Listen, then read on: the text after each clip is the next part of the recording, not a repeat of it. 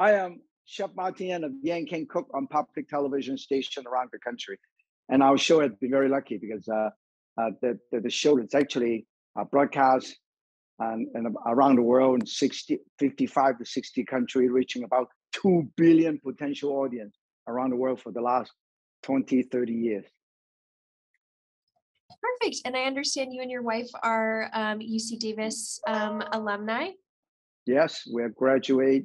We spent a lot of wonderful, happy years in Davis, and I'm riding bicycle and get to know everybody. You know, when you ride a bicycle, you can bump into a lot of people, and that is a wonderful campus.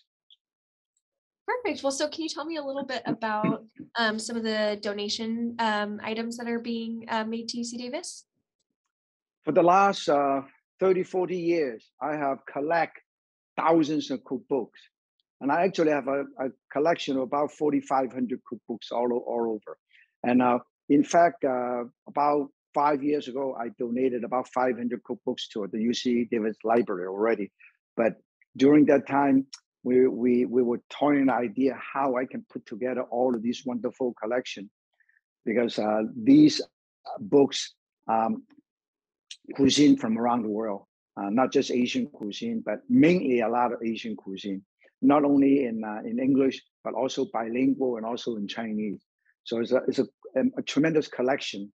And some of these cookbooks are basically out of print. They're no longer printed. So it's very hard to find some of this information. And also, besides the cookbook, I have a collection I have published a number of cookbooks, about over 30 cookbooks, 30 titles. So I'm going to autograph every single copy of these and put in the Davis Library. And besides the cookbook, for the last 40 some years that we're on television, we travel all over the world. We recorded it, film it, and take photo, and a lot of these, and also collect some of these special items. It's like baskets or this and that. So we have a collection of all of those. We can turn that into a museum, actually. and also videos, photo. We have almost more than 500,000 photos, food photos and market photos. Because if you try to travel and film all of this, it takes about 5 years to do it. If a photographer try to put all of these photographs together, it will take about 5 years. You got to travel all over Asia, from remote area from the city to remote area, to the mountain, to the beach, to the sea, to the volcanic eruption area, to rainforest. We stay in a tree house, and all of those photographs, we have it. Will be in the collection of the Chef Yan's Asian and Chinese and Asian culinary archive. Gotcha. So can you tell me a little bit about the benefits of the public having access to this type of thing? I mean, it sounds like it's super expansive, so I'm sure that the history is going to be great for people to have as well. Well, I think the collection represent a number of area. One is about travel, about food culture, about history, about heritage of each of the places that I travel. I have traveled basically all over Asia and many parts of the world as a professional. And this is basically the recording and documentation of all these wonderful history, culture, local lifestyle, food and art, handicraft, about people. Because a lot of time we cook in people's house, and then we record that. And then we have photographs of that. So people can actually, without traveling to those exotic places, then they can have a feel of all of these, because it's not only still photographs, slides, but also videos. Awesome. So it sounds like it's going to be a very immersive experience for someone. Yeah. It's going to be a very submerged, it's very intensive experience, because you can see I'm taking you as a tour guide, a culinary guide, a cultural guide to take you to different parts of the world. That most likely, as a regular tourist, you never have the time to really visit remote areas. So when we do television, we travel roaming from the north to the south, from the east to the, like we just did something in Korea. We were doing something right along the border of North and South Korea, all the way down by car to drive around all over to the southern tip of Korea, the Jeju Island, and actually work with a lot of these diving ladies that they dive for the living. They dive for abalone, squids, and uni.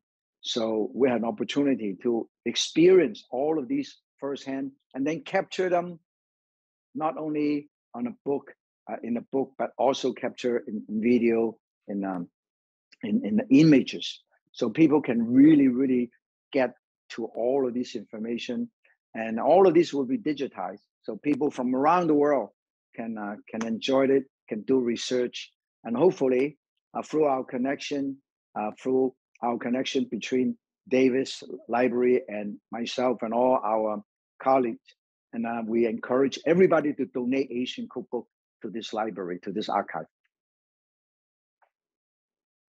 Amazing. So one of my final questions is, what are you most excited for the public to see, out of all maybe, I know that this is probably hard to answer, but out of all of your experiences, Yeah. what are you most excited for people to sort of interact with? Well, first of all, there's a saying, food brings people together, and food and cooking has no national and international boundary. With today's social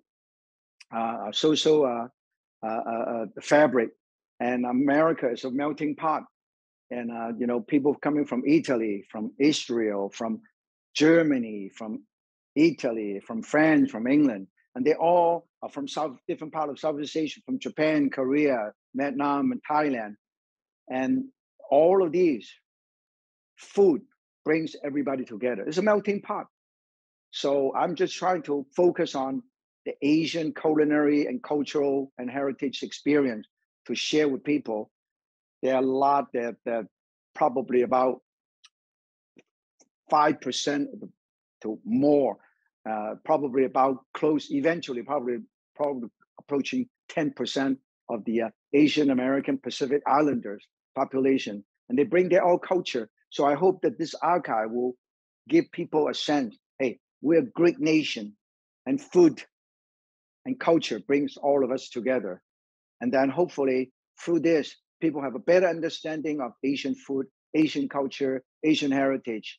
And then we learn to understand and accept and respect each other's culture.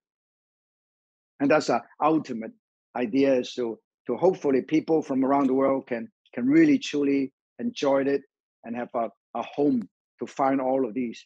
And then of course, this is give me an opportunity to deepen my association, my connection with my alma mater at UC Davis.